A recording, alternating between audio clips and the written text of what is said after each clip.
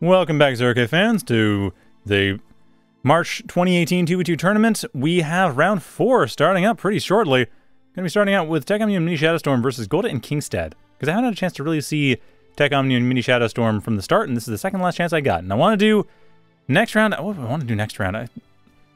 At this point, Anir and Sainang versus Godde and Kingstad is going to be one of the matches. That's pretty much the top spot match. That's what I want to see. Although, admittedly, the other question will be who is going to be in 4th place. That might be a more relevant question as well. Like, whoever's in 4th place, or might be in 4th place. Like I said, we do have a double limb bracket afterwards, so it's really a question of what's going to happen to who gets in. Not sure how that's going to work, though. I think it's going to be best... I have to double check if it's best of 1 or best of 3 at every level. Because if it's best of 1, that's going to be, I think, a reasonable amount of time. If it's best of 3, that might take a little long. But yeah, Altair Crossing, however, fast map. Like, this shouldn't take more than 5 minutes for the entire round, I would think. I mean, it might do. I kind of doubt it. We'll see. But I don't expect it to. And looks like there's nothing in the rules about that. So Acronym will have to chime in on that one. But like I said, I think it's going to be best of 1 for every round, possibly best of 3 for grand finals. I think it's best of 3 without bracket reset for grand finals is how it'll work. But anyway, we have the bracket set up. It's really just a matter of what's going to happen here because, I mean, this match is kind of, okay, it's not the most relevant, I suppose. And actually at this point, so Sortale and GoogleFrog, maackey and Orfelius are likely the ones who are gonna be, well, not even really going at it. Honestly, I think at this point the last round is gonna end up being, it's not really gonna decide much. Yeah, it's gonna be 1 and 3, 1 and 3. Yeah, I think it comes down to this round actually. If Sortale and GoogleFrog versus maackey and Orfelius, depending on how that goes. If maackey and Orfelius win, they actually end up being in a slightly better position. Well, they have an even position with Sortale and GoogleFrog. But at any rate, that's kind of beside the point. The point is, we have map, we have game, we have people going Rovers and Gunships on a map that's very tiny and full of reclaim, and that is playing extremely fast. And someone going tanks as well? Really? Going tanks on this map? I want to see how this works. Godde with tanks. If anyone's going to go tanks, it's going to be Godde. Actually, it's going to be Lori, but Lori hasn't played in forever. But that's against Rover and Gunship with a Revenant right off the bat. TechAUmNu, minishadowstorm, pushing that Revenant cheese. They want Black Dawn Rush. Old school Black Dawn Rush, Altair Crossing. I actually don't see anything really ready to deal with this. I mean, the West Side probably realizes something be up, but I don't know, this is building quickly enough. Noobs are us. Oof. Unfortunately, that last little chunk, if they hadn't built that dart, they'd be fine, but I think with that dart, they might have sealed their fate. I mean, this is a cheese build. They're entirely banking on the idea that the Revenant's going to be able to find the value it needs when it needs it. That dart just needed to not be there, or the factory needed to be in a higher priority for that entire time. Still, though, they get their economy up, so if they can maintain the Revenant push for a long enough time that they can actually get that pressure, and they do actually force some enemies back. They force them to glaze back. They get some of the scouting going. They hit the right targets. This is really a matter of hitting the economy. Make sure the economy goes down. Trying to get the commander is not what I would recommend at all. In fact, this Revenant is not going to have a good time. It's going for the commander. I can see why, get rid of the commander, get rid of the storage early on, but it does not have enough fire rate to do that. Not with the glaives firing it, and that is going to be it. Against a recon comm, no. Not happening. The 6 pool fail. Yeah, that's basically what that was. Yeah, the 0K 6 pool. Which is kind of funny, because you can't do that in StarCraft anymore. You start with 12 workers. There's no way you can 6 pool without, like, burning 5 workers beforehand. Or 6 workers, actually. But that's beside the point. Point is, inside of 2 minutes, we have this game done. So, obviously, get another one. No, that's the clear message here. I didn't expect this would last especially long, but I also didn't expect it would be just a immediate cheese into death. Because that's what it was. So, anyway, I can't... Oh, the brackets are screwed up, whatever. Anyway, let's find the next match. I believe the next match I want to watch... Yeah, Sortale and GoogleFrog versus maackey and Orfelius. That's the one that's relevant to me. That, to me, is the one to look at, because Sortale and GoogleFrog versus maackey and Orfelius, considering the way the bracket standings are, and I know the bracket's having a bit of trouble updating properly. I don't know why, but challenge is being weird right now. Anyway, that aside... If you look at it where Vorad and Icons did win their match, maackey and Orfelius lost their match, it's a bit tricky because maackey and Orfelius are 0-3 against Sortale and GoogleFrog's 1-3. If Sortale and GoogleFrog are 1-2, if Sortale and GoogleFrog lose to maackey and Orfelius, then it's going to be 1-3 on both sides. And then the next match is actually going to, or the next round, could change who ends up being in 4th place. But at this point, oh crap. At this point though, starting out this match, which I unfortunately did not manage to catch, Grizzly starting out very early from Orfelius, using that reclaim to really push hard into the tech, but even that might not be enough. And with that, Orfelius... Ooh, actually... Okay, so Orfelius managing to push hard. They got that Grizzly, they got that center control.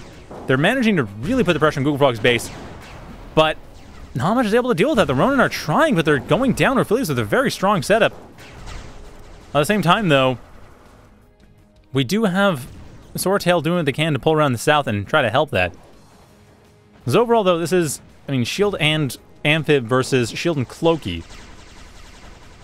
And that Grizzly opener is a strong opener, but it's a question of how that's going to actually translate in any real wins, because with Sortale coming in with a counterforce around the south, the Grizzly needs to be able to get the drop on them to take that.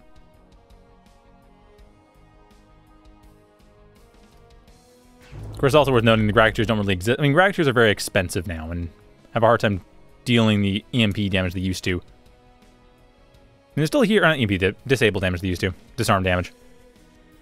But at this point, it's clear that the main way Recursion's going to survive this is build a wall.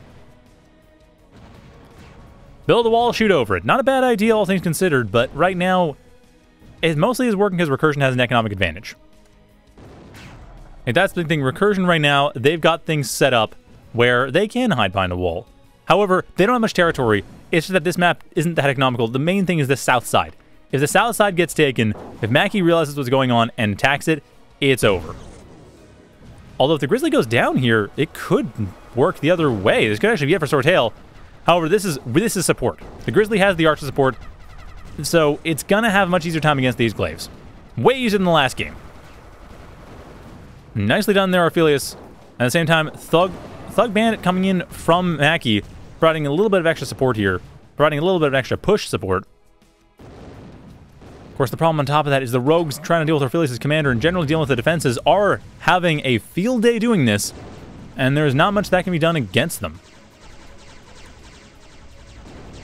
Of course, the question is going to be, what happens if the south is found? And I don't think the south has been even remotely scouted at all. No! Radar is not quite there. So there's no real knowledge on the part of the Eastern team about what's going on. They have no idea. maackey's commander is very close, but if they die here, which they very well will, this is going to be it. This is going to be maackey and Orfelius dropping to Sortale and GoogleFrog. I mean, unless a counterattack happens right now. That's it. The counterattack has to happen. There has to be some way of dealing with this. maackey has been trying everything they can in the northern side of the Recursion base to deal with what they can, but losing that commander is a huge blow. The Eastern team lost a lot of storage. They're accessing a fair bit. Should be able to build up that storage as well, but really at this point, just continue. Just finish that caretaker. Don't build the storage. Finish the caretaker. Work from there. You have enough economy. You just need the build power. That. Not sure why maackey did that. I would have really liked to see that caretaker be finished first. Would have helped make the storage done faster. I would also use the build power, which this is now idle on. So yeah, that if not for the command, if not the commander, then the fact that there's build power going to waste. Yeah, that's kind of the issue right now. I really don't. Why is it not done? Just build the caretaker. That's bugging me. That caretaker could do so much good for maackey, and it's not being built. And at this point, they're on the back foot, so they've got to have something, because recursion at 46 metal per second, there's nothing stopping them. And really, like, it's pretty clear that this south side is going to be built up enough that even if it's found, it's still going to be reasonably well defended. So at this point, there's not a whole lot going in their favor, going in East Team's favor, especially since there's this build power that's not being used. The reclaiming the energy, yes, but it's like, Caretaker. I don't know how maackey is missing that. Like, what is maackey looking at? Like, really, what is maackey looking at right now? Okay, they're looking... Oh, so they're looking at the front lines, trying to micro their thugs. I mean, that makes sense. It's just... I don't know. I don't know why they switched off. I know switch bug is not finished. I'm more bugged that it was switched off in the first place. Like, the fact that they didn't have this... Like, they went to build it, and then they changed to something else, and they haven't actually finished building it, even though they've probably gone back to the base at some point. So yeah, I don't know. The fact that they switched off of it is really the problem. Like, the storage is fine, but you're not playing 1v1. In 1v1, it's strictly necessary because you lose storage, and at that point, any amount of metal not being spent is going to be accessed. But when you're playing 2v2, you have another commander. The storage is halved, but it's not gone. So that was a strange motivation, and ultimately it is leading to East Team having a bit of a hard time maintaining a position on this map. But even then, they're actually managing to hold off pretty well, all things considered. Especially since apparently Phantoms can't hit bandits. Who knew? Moving too fast. Now, you'd think snipers would lead, but apparently no. Still, though, the real story here now is the Racketeers are up. The Racketeers are online, they're stopping the Grizzly from doing anything. And unless the Grizzly can be saved from the Racketeers and the Racketeers get destroyed by something, which is possible, there's not really much static defense. This could be a forward push. Orfelius and maackey could just push in and wreck those Racketeers as best they can. I mean, the bandits are here, the Phantoms can't really do much against them, it's distracting the Phantoms. Really, that's all they need to do, but maackey is being really skittish about this. Although, they have managed to find some of the metal extractors. They might actually be able to deal with some of the stuff in the south if they just got the build power up. They built another Caretaker, didn't just finish the one that was already here. Is that just me? Is this a bug on my screen? Am I the only one seeing this Caretaker? I feel like I'm the only one seeing the Caretaker. Or just incomplete I don't even understand. What the... They must have some issue with their hotkeys or something. Or must be like all worker selection key or something. I really want to know what the heck is going on. I mean, like, Recursion's doing fine. Recursion just needs to push back. If they get rid of the Grizzly, that's it. The towel's thrown. They've got this main base, or this main outpost up front, pretty much dead to rights. Like I said, I just don't see why maackey was switching off of that. My guess is that they have all their workers hotkeyed to the same button, either the same control group, or they have a selection hotkey for all their workers, and use that.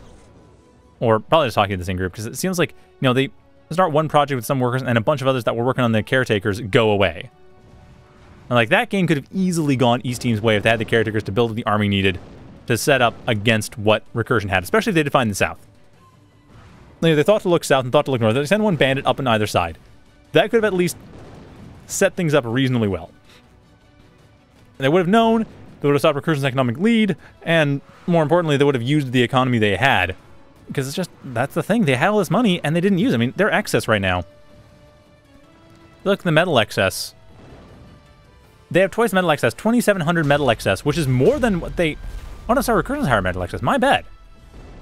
So that's the thing. East Team could actually turn this around, because that metal excess they have, like, put into the army, would pretty much, would cover most of the difference. That would get them about 4,500. That'd be 1,000 behind Recursion. Now, granted, Recursion is also accessing and has been for a while, but the point is they can kind of get away with it. They have a strong army. East Team can't. Or at least couldn't. And at this point, I mean, they're trying, but the build power is being spread out on so many things. What's even the priority in here? Oh, I see. The fusion reactor is highest priority. Which doesn't make sense to me. They have enough energy. They don't need... They have static energy they can use all their build power with. But hey, the Caretaker's finally done, so yay. Too little too late, mind you, but at least I'll stop being bugged to an extent. It's more like I said, I don't know what maackey's doing with their workers, but whatever they're doing with their workers is causing their workers to not build when they...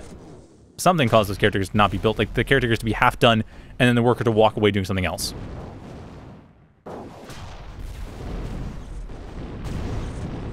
Like, I don't know. Maybe it's just me. I try to make sure that when I'm doing construction, I don't have those workers on a control group or in any way set them up so that they could be taken out by another project.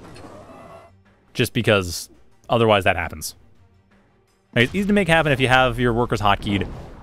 And it might just be that that's exactly the thing. There is a widget, it's like a centralized building widget, that you put all your workers in the hotkey 0, and then it does a bunch of stuff to send your workers together. And it equally splits build labor, but the thing is they're still in a central control group, which means that if you move any of them, they're all going to move. So it's kind of hard to make that work. At this point, though, some snitches are being set up, at the very least to try to stop the last push from recursion. Not a bad idea, actually, but it's just recursion, if more for the fact that they don't have a whole lot of money to work with, because the map, the way it is hard to get the monetary advantage, they'd probably be able to push in by now. And really, that grizzly, like, these grizzlies are the one thing that's keeping Orfelius in this game. The fact that these grizzlies are not dying at all. And Orfelius has managed to maintain a fairly strong defensive position in the center. And now that maackey does have the build power up, they can actually use all the economy they have, and if they get any more off reclaim, that will be very useful. Like, East team is set up to actually possibly take this match should they have a position from which to take it. If they get that reclaim, if they get some breathing room, then they've got something to work with. But that's the real question. Is like, are they going to do the reclaim? They're mostly working on defenses, and I totally see why. Especially with Orfelius' commander being in a tricky spot, being sniped potentially. That is still a risky thing.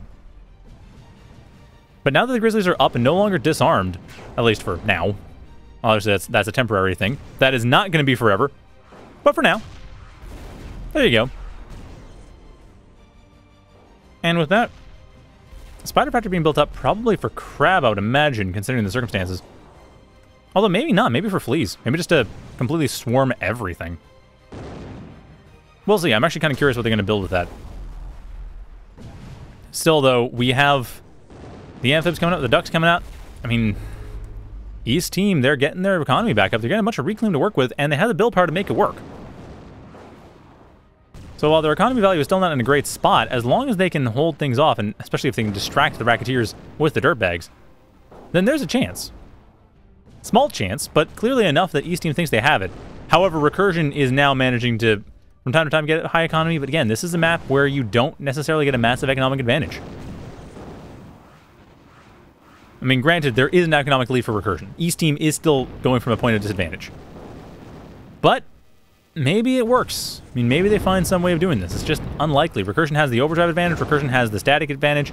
Recursion doesn't really have the reclaim advantage, but Recursion has now managed to break in the center somewhat. There is the Grizzly push. No Racketeers here to try to help out. But at the same time, there is still the Ronin, and it's as much damage as being dealt. It's not necessarily enough to save the center. GoogleFrog has moved into the center, is starting to break up all of the caretakers that are in the center, and is getting a flank on defenses going as well on the north side. However, the south has been spotted. It has been found out. This is finally East team getting rid of the south side expansion, getting rid of one of Recursion's big expansions that's been keeping them ahead in this game. And granted, Recursion does have this reclaim and overdrive going now, but still, that static economy that's no longer theirs. But, as I always say, if you destroy your opponent's economy, it won't destroy the military they have. Like, military advantage comes first, and then economic. That stops the reinforcement of the military. But it looks like the Thugs are actually having a bit of a hard time. The Racketeers aren't as available, so the Thugs are being torn apart by the Grizzlies, and not to mention the Ducks being there, also distracting the Racketeers, also distracting the Phantom as well, making it even harder for GoogleFrog to push in. But GoogleFrog with their own dirtbags is managing to get in some damage. Managing to get a few hits, and there are the fleas. But that is not what it was used for. It was used for recluses. That was the whole point of maackey building that factory. Get that super long-range skirmisher action going, and that should be enough to at least even things out and possibly push East back in this game. I mean, East does not want to lose. They need to win this and the next game if they want to have a chance at getting into the top 4. A chance. Not even necessarily getting in the top 4, just if they want to be able to have some possibility, and that assumes that Sortale and GoogleFrog lose the next 2 matches. So they lose against maackey and Orfelius, and then also lose against whoever's up next, which I believe is... Who's up next after that? 400 and Icons. So Sortale and GoogleFrog lose to both maackey and Orfelius and 400 and Icons. Then maackey and Orfelius can move on to take 4th place. But that is a very big if. Especially since 400 Icons are currently 2-2. So, that's... I mean, that's kind of a scary thing to think about. It. Like, really, this match for Orfelius and Maackey is the most important match in the entire tournament. And they are treating it as such. But at the same time, GoogleFrog and Sortale, they just had their army value advantage. Or they did. They don't need more. Not so much. I mean, metal use starting to even out. Metal income, it's actually slightly ahead for East Team. And that's why it's working out as well as it is. But it's really a matter of whether or not East Team can manage to make that work into a real advantage. And really a large part of it is these Grizzlies aren't dying. And the Racketeers finally managing to get some shots and managing to stop the Grizzlies from doing as much damage.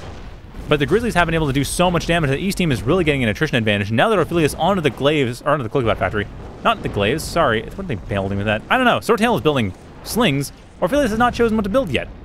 They just have a Cloaky factory. I guess they like how it looks. Or like how it makes them feel. Makes them feel big.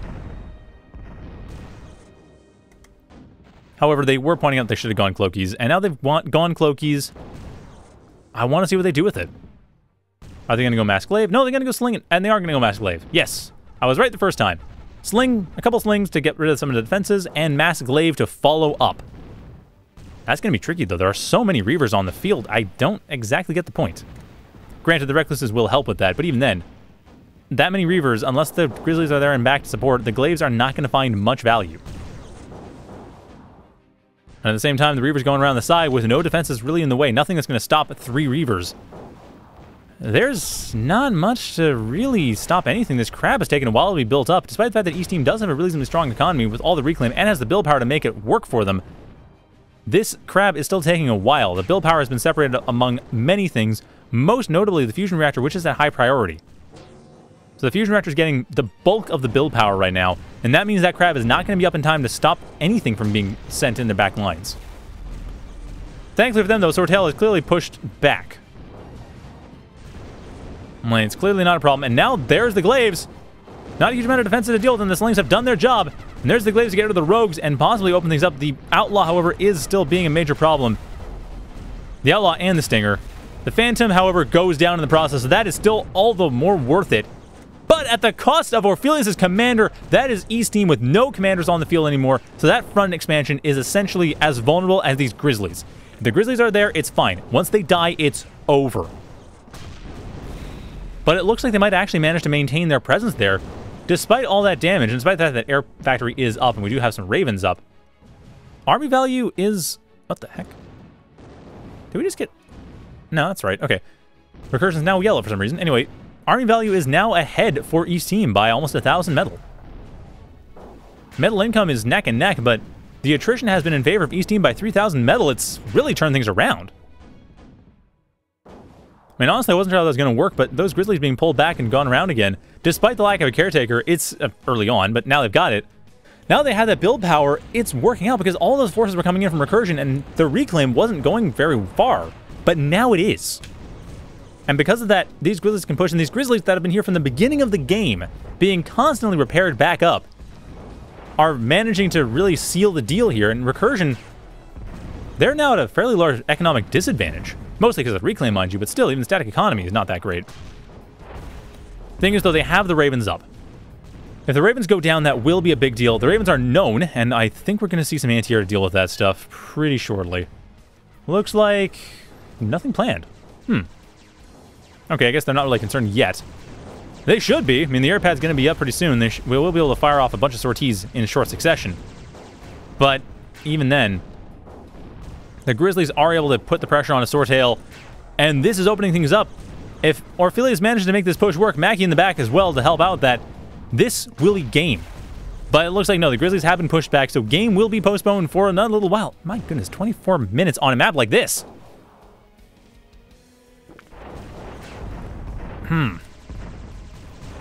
Still, though, the Ravens coming in, that is potentially the death blow. No tarantulas are up.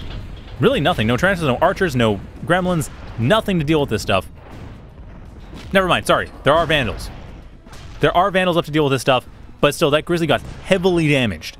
That is the opening needed. And it won't be a very long time before they're completely restocked and refueled. Once that's done, the Grizzly is dead. This Grizzly has maybe 10 seconds to live. That's it. Once that happens, there is not much left. Like, 10 seconds to live is not much. It sounds like a lot. Well, maybe it sounds like a lot. I don't know. I never had 10 seconds to live myself. But, yeah, that repair is more urgent than ever. I mean, at least Easton does have the energy to make that work, but, man, this is tricky. Although, on the other hand, Orfelius with the glaives on the northern side, providing a little bit of damage on top of the bandits, that at least breaking up the northern side a little bit, but Recursion still has that air base, and it's very difficult to deal with. And the Ravens are being built up slowly but surely, while there are Vandals to help deal with them. Vandals, they're more of a tough anti-air, they're not so much a kill-you-quickly anti-air. So, while they won't go down to Ravens or really anything on the ground very quickly, they won't take out the Ravens very quickly either. However, there's the Razors, so there is something. Like, you have that. It's enough to at least support the Grizzlies where they're being repaired. So despite the lack of a commander for Orfelius, this front fire base that's been holding for the entire game is really paying off. And the Cloaky factory for Sortale is down. GoogleFrog still has the air factory, but now all the Vandals are here, able to at least dissuade some of the Ravens, if not kill them outright.